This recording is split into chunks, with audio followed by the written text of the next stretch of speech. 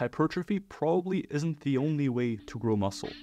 Wait, what? That's right, muscle hypertrophy is the increase in size of existing individual muscle fibers. However, an existing area of research within muscle physiology suggests that's not the only way you can grow muscle. You can also just add new fibers altogether. Bodybuilders have bigger muscles than untrained folks. Studies suggest that they don't just have bigger individual muscle fibers, they may also have more muscle fibers altogether. Now, it's possible that bodybuilders and athletes are simply gifted and were born with a greater number of fibers in the first place, which kept them lifting and made them successful. Unfortunately, directly assessing muscle hyperplasia in humans is difficult, because you would need to take out such a large chunk of muscle from participants that a study like this would never pass for ethical approval. This topic remains controversial, with some researchers suspecting that hyperplasia can occur in adult humans, and others rejecting the idea. So that's why